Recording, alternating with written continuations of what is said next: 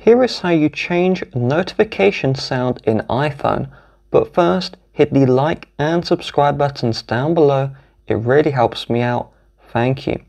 So let's start by opening settings.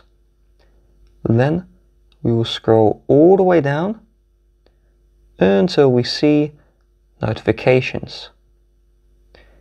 Inside of this one, if we scroll down, we can see each application here, and we can tap on the app. We will then see the sounds option, and we can tap on sounds. So by default, the sound is set to reflection, and you can just tap to change the sound for that app. So you saw I changed the sound to the Dunlop, and there's no option to change the sound for this app.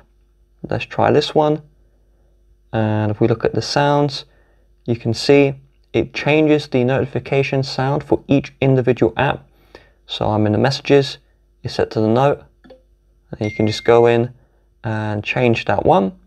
There is no way to have a universal notification sound. You need to go in to each app and change it individually, but I hope this helps.